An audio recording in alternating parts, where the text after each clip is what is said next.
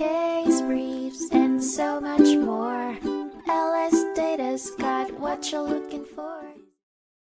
In the 1992 case of Baker v. Baker, a pivotal legal dispute unfolded in the Minnesota Supreme Court. At its heart was the provision of temporary custody in the shadow of domestic abuse, where the law mandates consideration of victim and child safety. The protagonists of this case were Barbara and James Baker, parents to a single child. This parental bond did not subdue the turmoil between them, as James initiated a string of domestic violence incidents against Barbara.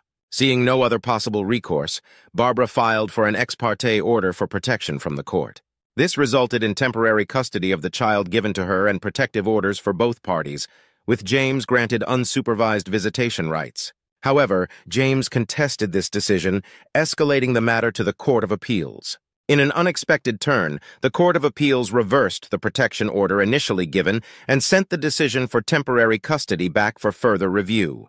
In this round, the court awarded Barbara with temporary custody of their child for a year, while upholding James's unsupervised visitation rights. Yet, the legal clash continued as the court wrestled with three main issues: compliance with notice requirements before issuing an ex parte order, the necessity of establishing immediate danger before making a temporary custody order within protection provisions, and the required level of detailed findings to substantiate such custody motions.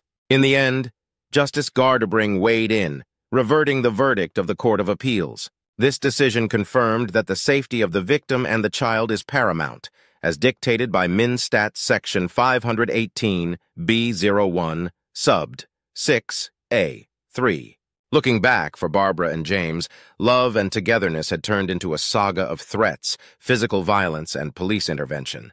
The court's determination served as a stark reminder of the justice system's rigorous commitment to prioritizing safety in cases where domestic abuse taints the sanctity of family. Case briefs, and so much more. LSData's got what you're looking for. Visit lsd.law, elevate your mind. Leave the stress of class.